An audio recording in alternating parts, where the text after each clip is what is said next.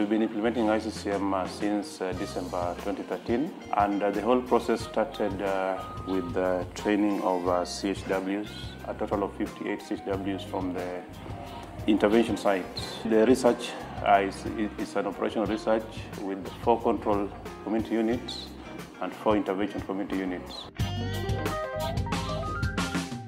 When the iCCM was introduced, we mapped out the commodity situation in the whole sub-county to find out if we had enough commodities, let the community health workers go and start rolling out iCCM in the community level.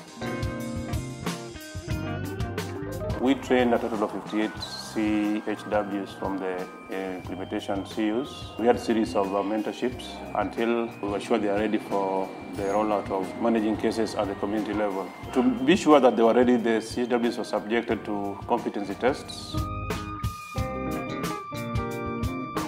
Right now, we've been trained on iCCM and we are now capable of treating children at home. We are treating the under 5 children. We are managing the diarrhea and malarial cases. On the management, we only deal with the fever less than 7 days and diarrhea less than 14 days. In our bag, we carry the medicines, the AL1, AL2, and we also do rapid diagnosis test. We have got the kits for the rapid diagnosis test. If we get a child with a danger sign, we refer. We may get a child with fever and the results returns negative. That one also we refer back to the facility. On the iCCM, I also give them their supplies. That's the commodities they are using, because they are treating minor ailments like malaria, which is not severe. They also refer children which they get with malnutrition. That's yellow on MOAC strap. They also treat with diarrhea with zinc and ORS. Those are the commodities I do give them at the facility when they come.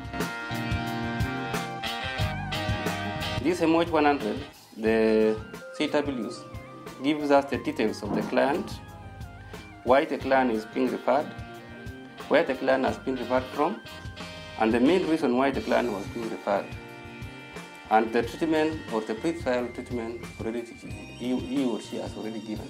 It goes in the roots of IMCI, whereby you manage as in the simple way of IMCI through community health.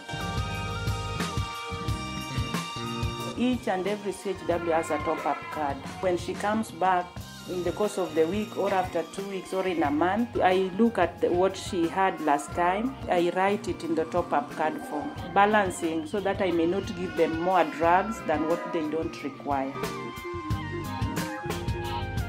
The iCCM, generally, when we look at it, it is a good concept. It's a concept which, when done well, is going to reduce the disease burden, especially malaria and maybe diarrhea.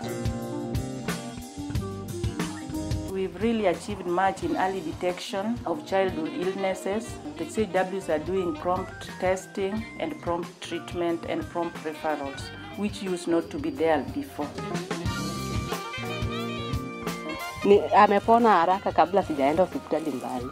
Sasa ninasemea asante kwa kukaa karibu na sisi. Our future plan, I think, with the support of the government, maybe the county government, is to make available the commodities so that the CHWs cannot be interrupted. I'm very happy with actually the initiative of the government of introducing iCCM in the country. We find that actually very many children die in the community, but then the accessibility to the health facilities become very difficult because some of them are very far away from the household.